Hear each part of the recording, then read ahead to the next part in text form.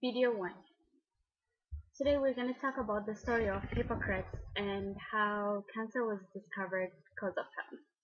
We're going to be using the PowerPoint just as an image, and I'll be telling you his story and background about Hippocrates.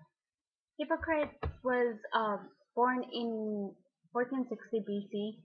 He is known to be the father of medicine, and the reason for that is as um, many of the ancient people grew up or did medicine, he practiced a lot of medicine, and his belief was that people have to observe others, like by people like doctors, they have to observe the patients of what they're doing and see if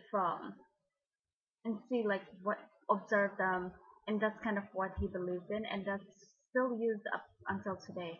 And that was one of Hippocrates' memories that people use and doctors to say. And what he did was, he would, if you're sick and people went to him, he would look at them and just observe them and how they are, and he would start looking at their face, their eyes, their nose, their mouth, and see how they are, and based on that he would discover if they're sick and what they should do, and he would try different things and see if that works or not. So his main thing was just observing.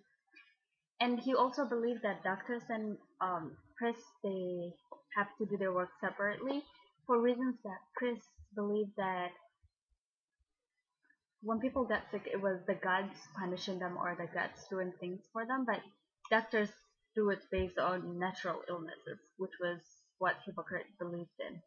And he did not want to mix up with what the priests were doing. And when we look at the cancer, how he discovered it, there were like 8 discoveries that were recorded, and Hippocrates was known for naming the cancer. Even though he's not the first person to discover it, really, he was the one that discovered the name, or gave the name cancer, carcinoma, which means crab. He named it in Greek, that is. He named it that because the cancer looked like a crab, so that's why. And then there are 8 cases of breast cancer that were recorded in a papyrus paper, which, as you can see on the slide, it's made from a papyrus tree, and it was used in the ancient time. And Hippocrates had a theory about cancer.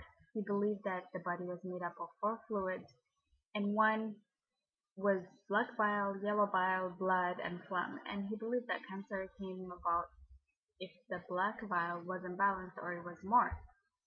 So that theory went for a really long time until it started changing later on.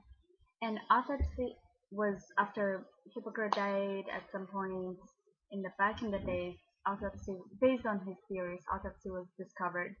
And in 1628, Harvey used it to understand our blood circulation, which was a mystery until then. And in 1761, Giovanni used it to discover the cause of death, and that's how they discovered cancers in months. So it's been going on for a while. And in 17th century, the lymph theory was started, and the lymph theory is basically saying that abnormal tissues would cause the cancer. And in 19th century, this it was discovered that cells developing from other cells develop from other cells, and same way as cancers were developing from cells itself, they originate from cells. And then in the 20th century, there was the chemotherapy discovery, among the other therapies that are used today. Now let's look a little bit about the cancer in detail. From what Hippocrates started for us, people started researching more, and as technology developed and everything, they were able to discover that cancer is abnormal growth of cells. When old cells die, new cells form, and then cancer is made of new cells forming when our body doesn't need it, and the old cells don't die. And they keep on growing rapidly, and that causes a mass which we call now tumor. The tumor can either be benign or malignant. If it's benign, it's non-cancerous. If it's malignant, it's cancerous, and it spreads all over the body. And the cancers are named based on the origin. Let's say if the origin in the lung, it's called the lung cancer. If the origin in the breast, it's called the breast cancer. The symptoms and varies from person to person and from symptoms to symptoms. And some of them could be vomiting and getting tired and weak, and among so many others. It depends how severe it is. Some of the things they've done so far is they've done chemo, radiation, or surgery, among other things that they're trying to cure cancer. And they cured cancer. If it's benign, it's easier to cure, or how severe it is. If it's malignant, they usually can try to reduce it, but they can't cure it. They haven't found cure for it yet.